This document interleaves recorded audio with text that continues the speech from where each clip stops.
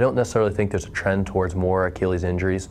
I think the media is just more prevalent, and we see these high-profile athletes, and it's right, and we see it all the time in the media, and that it's more prevalent and that we can see how often it occurs. I don't necessarily think there's a higher prevalence going on between now and the recent past as well. This is usually an injury that's not seen in high school athletes. We do see some in college, but it's more as we get older, we see more Achilles ruptures.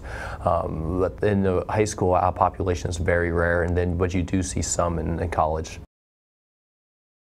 That's the theory that the increased bulk and size and explosiveness of the athletes can cause more power across the tendons and ligaments, making you more likely to injure them.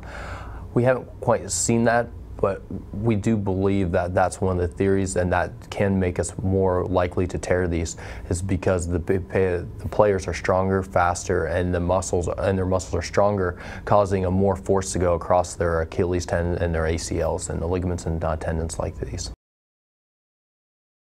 Everyone is at risk for Achilles rupture. The older we get, the more likely it can occur.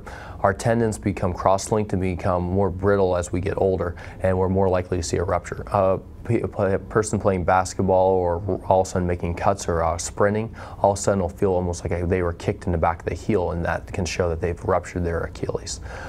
We do see it as we get older, more so than when we were younger, and then we're less flexible as well. That can make us a little bit more prone to rupturing these as well. There's not necessarily any strengthening exercise that can help prevent an Achilles rupture.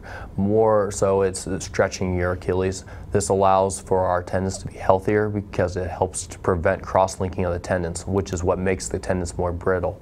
So if we continue stretching, being more flexible, it can make us less likely to rupture our Achilles. The other thing that can help is not just being a weekend athlete, but making sure you're well trained overall, so you just don't go there on the weekends. You're more likely to have some type of tendon or ligament injury if all of a sudden you go out there on just a weekend without warming up and just performing these activities. The harder part about after Achilles rupture and repair is actually the recovery. The rehabilitation is what takes the longest. It's still about a year recovery. It's 6 months before you're getting back to all your activities, even though we've had advances in the way we do the surgery and in our rehabilitation afterwards as well.